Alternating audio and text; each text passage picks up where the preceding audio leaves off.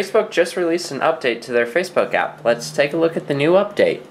So it brings a lot of new things and some performance enhancements and a new interface. It's a lot better. I could actually recommend using the Facebook app now. Works extremely well. So you have this whole panorama that can automatically use images from your own photos. So as you see, it has my cliff jumping photos. And then at the very top, it has your typical notification icons that you have on the desktop. So that's actually brought to the mobile app experience. So it's really nice. You can just click there, get your notifications, and it's all pretty snappy. Works really fast, like especially that.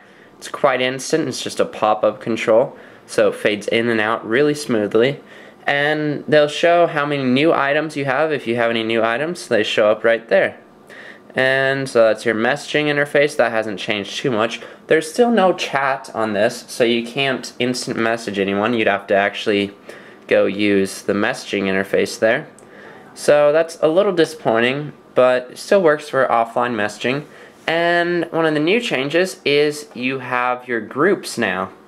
So you can look at any of your groups and you can post inside them and read all the comments on their wall, and you'll actually get notifications for them too. So it's actually fully functional now. Like, I can check out my group of my friends where we have some crazy stuff, and you can actually view videos. Sometimes videos wouldn't work before, but now you can open videos right there and watch me jumping out of a trunk almost completely naked, just like The Hangover. And yeah, so it's a big improvement there. And when you post a message, it has a pretty nice interface here where you can just click take photo or add an existing photo, and you can control who you share your message with.